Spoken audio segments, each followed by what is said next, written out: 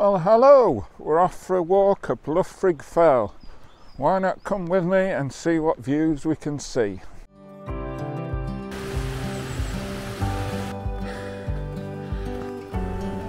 can hear me above the roar of the water.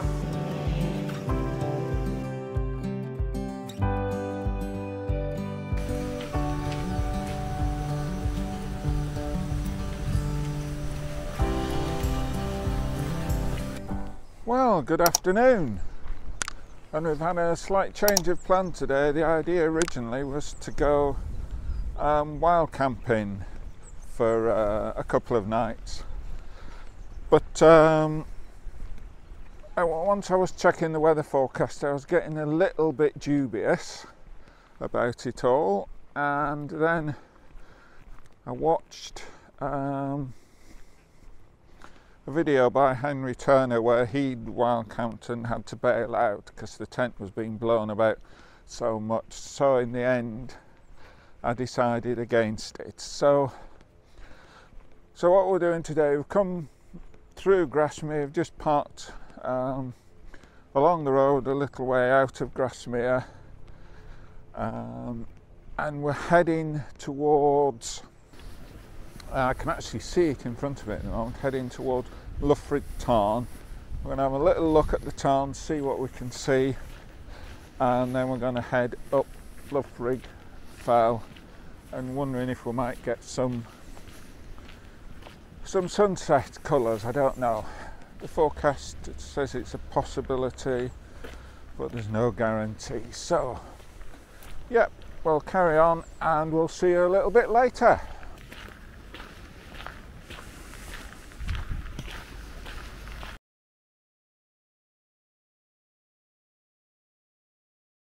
Right, well, we've made it to the tarn, and I had decided before I came that the challenge for today's walk would be just to use the long lens of 70 to 200.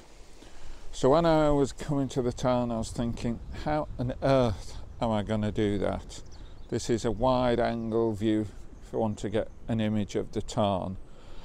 But what I did come across, if I just turn around here, is this little waterfall or cascade coming out of the tree. If I just zoom into it, you can just see it there. You can certainly hear it, and it's just coming out from this tree here, and I thought that was really something different, and I really like that. So yeah, if we show you the back of the camera, you'll see that we've got it on portrait mode, and you can maybe see the little bands at the top and bottom, that I'm going to do it as a 4x5 rather than a 6. Get this right.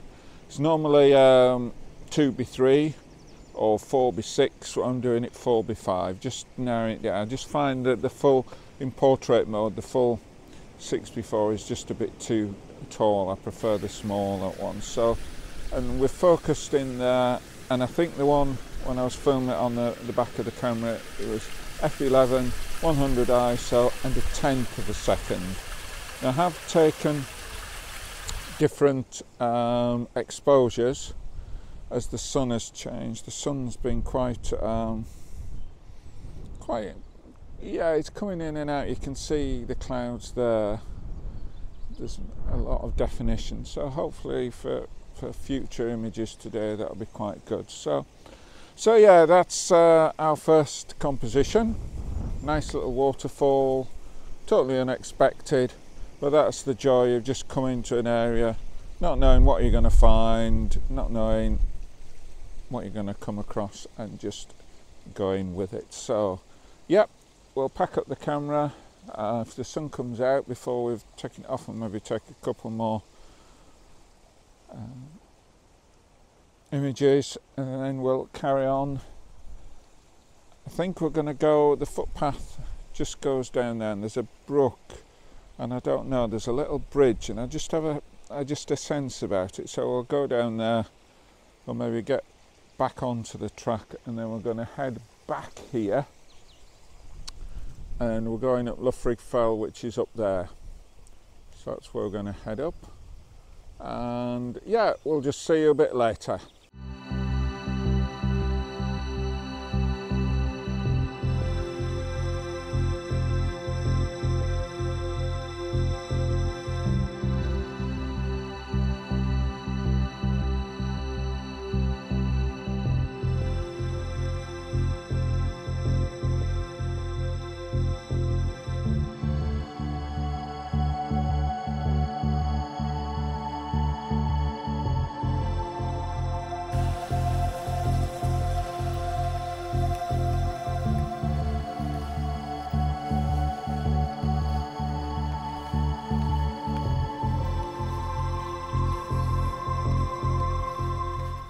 Right, we've hardly come, well, a couple of 100 yards, something like that, and we've come to this stream here. I was hoping that I could just stand on the bridge and look down as a leading line. The problem is it's not particularly straight, so I've come here, and you'll see maybe if I zoom in,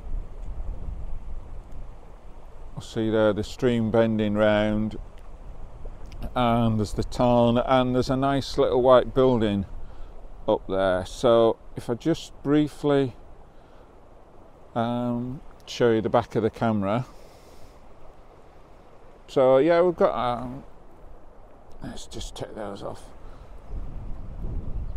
We've got a bit of a leading line in the white building. I'm not quite sure how well it'll come out, but that's the image I've got. So it's quite good. I've got a couple of images. The sky's changing quite rapidly at the moment. It's gone very dark over there. Yeah, over there is, as somebody would say, there's some blue clouds as opposed to just the grey ones. So yeah, well, if that's any good, I'll maybe just hang around a couple more minutes, try different compositions. Sorry, not different competitions, different shutter speeds, etc. And then we're going to go on up, back onto the track and round, and then head up Loughrigg Fell. So yeah, hopefully we'll have quite a good afternoon. It's going well so far. Anyway, we'll put the image up and we'll see you a little bit later.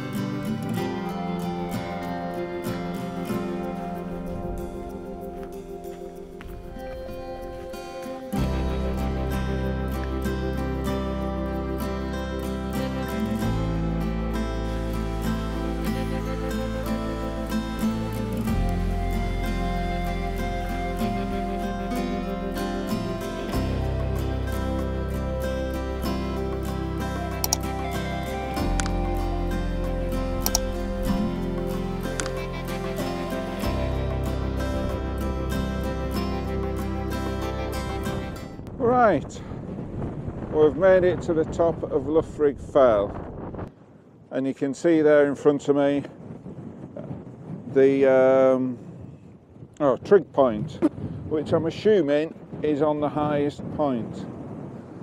So if we look, let's just put the zoom on. If you look there, that's looking up at Dunmill Raise, and I can just see, I don't know whether I'll have to wait to see on the when I get it on the computer, some water which will be Thomere. It won't be Don't water. And if we come round here, that's the water down there is Grassmere, And now I can't remember all the names of the fells. What I'll do is, as we're going round, when I get it on the computer, I'll highlight which ones are which. I mean, the big ones over there are the Langdales. And then as we come round, we've got, oh, it's windy. Yeah, I wouldn't have been wanting to camp out in wind like this. So as we come round, you can see down there, that's Elterwater. Now you can't quite see it because of the mountains or the rocks there where we've come up from Loughrigg Tarn. I'm seeing the distance a bit there now. I'm assuming that is Coniston water. And somewhere around there will be the Old Man. And then coming round again, the more obvious one that you can't really miss is Windermere. And just over there, looking straight ahead, is, I think that'll be Todd, somewhere along there is Todd Crag, which I've done a couple of videos from. And as we come round, trying to not fall over and not get blown over, we'll see there is, if I come down a bit, it might brighten it up, is Ambleside. And again, what you can't see in the gap there, it'll be Rydal water. And coming up, we've got more of the big mountains, which I'll try and identify on the video. I want to put it on the computer. And then as we slowly come back, we get back to Dunmail Raise. So that's where we are. What I'm going to do, I'm going to get out the wind, I'm going to have a mooch around and see if I can find at least one nice composition to take. I'm not quite sure what the sun's going to do, because as you can see, the clouds doing different things. But I imagine the sun's gone behind the mountains now. So wherever I go, I need to try and be out of this ridiculous wind. So, right, anyway, we'll see you a little bit later.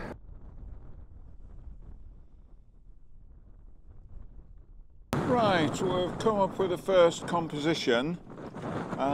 It's difficult to show you. Basically, it's the camera's there. I'm just looking in that direction. I'm just very reluctant to leave the camera because it's very windy and I don't want it to blow over. I'm actually found a bit of a rock to sit on where, as you can see, yeah, the tripod's very low, so I can sit on this rock and point the camera, and we're basically looking at Dunmail Raise, looking up to Dunmail Raise with Thirlmere at the top.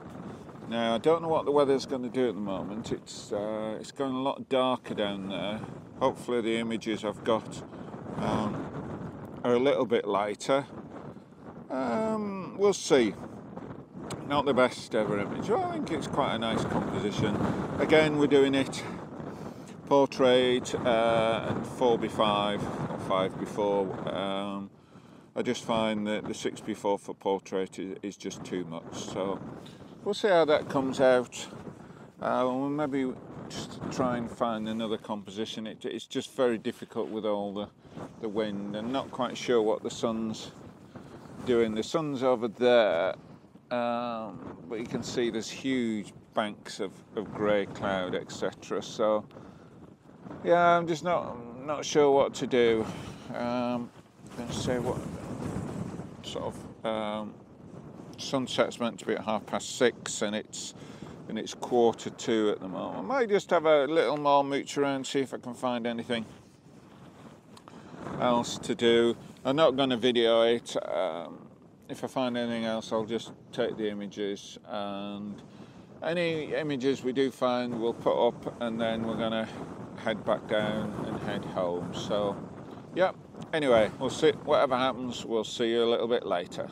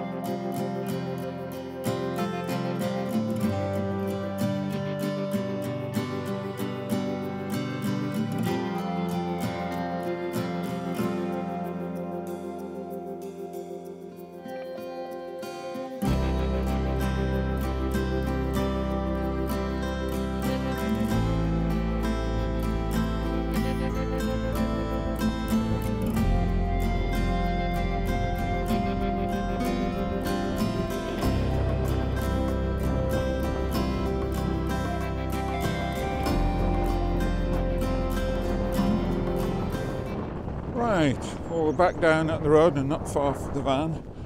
And thank you for anyone who's come with me on the journey all the way. Just to remind you, if you've enjoyed it, please kick the thumbs up. If you like what I'm doing, please subscribe and please comment. I do appreciate all comments. So yeah, it was an interesting day. Places I haven't been before. I think the challenge with the